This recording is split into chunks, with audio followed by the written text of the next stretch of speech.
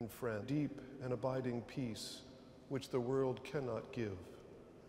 There is no excuse for these killings, none. The official explanation is not good enough. And we still obviously demand an investigation into the actions of the IDF against our team.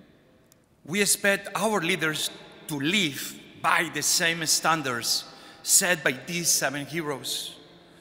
We expect their words and their actions to build longer tables, not higher walls. Because the fate of the many cannot be decided by the hateful and divisive actions of the few. Food can never be a weapon of war. Humanitarians can never be targets, because they are the best of us, answering the call to serve on behalf of all humanity. Every single civilian life is sacred and must never be treated as collateral damage.